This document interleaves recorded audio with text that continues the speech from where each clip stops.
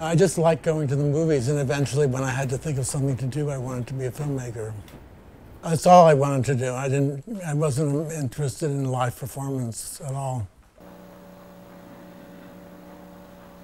In 1970, I got a Super 8 camera, and I was working with the Cunningham Company. I used to take it around on tour with me and just film things in my motel room at night, and picnics, and just home movies of the company on tour. We applied for money to make a film, and we didn't get it, so I just went ahead and made a film of my own.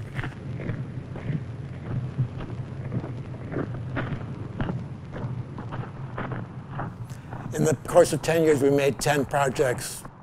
One of the advantages of working my situation is I didn't have to worry about the next piece because the dance company was going to support it. So I didn't have to, the way that most people have to hawk their current piece to death and then do the next piece.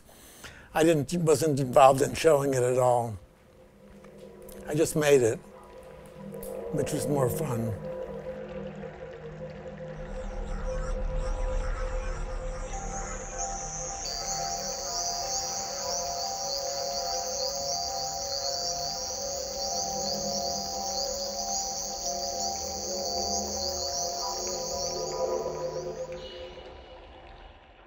Gabriel talked to me about doing a show. At the beginning, there was no idea what the show would be, but just a show of my work.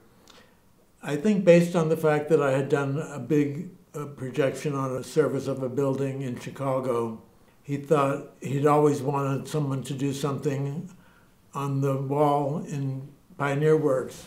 I would love to film some of his choreography because all of his choreography stays in one place. It's perfect for the... Right, so it's all right. It's all, they don't move very much. Right, so you could almost have like all of them in the window, so you have like... I mean, I was thinking that this piece is maybe going to be a little bit dance heavy.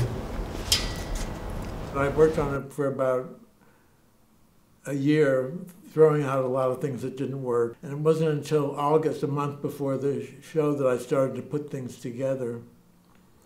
And still never knew exactly what it meant or what it was going to communicate. And then when I finally saw the piece, I realized that it was like a portrait of my brain and the way it works. Since ancient times, mankind has hotly debated whether mathematics was discovered or invented.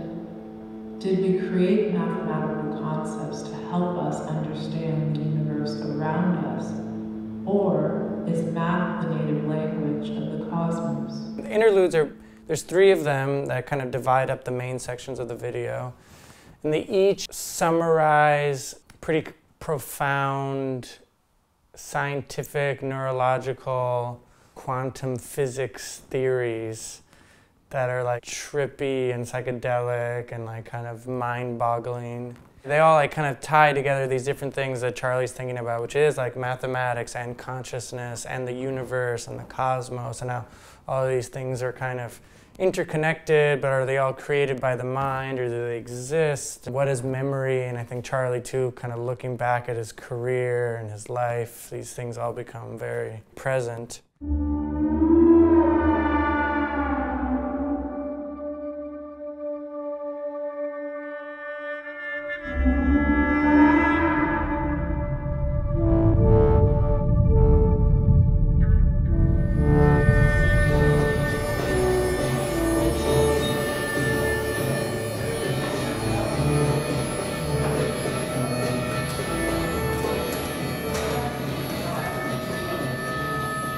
As much as it's about these unknowns or cerebral or internal, his thinking, it always goes back to the body. He's always interested in movement and people.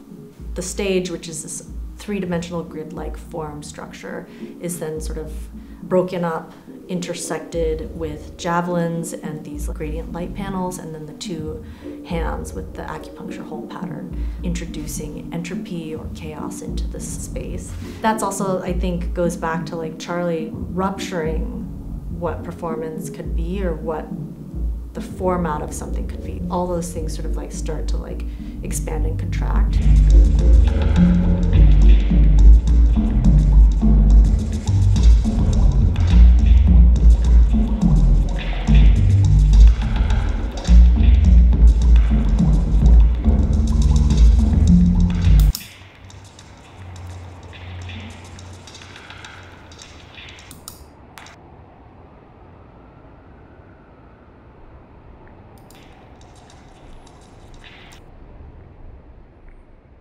In grade school, I was really good in math and science, but I never pursued it.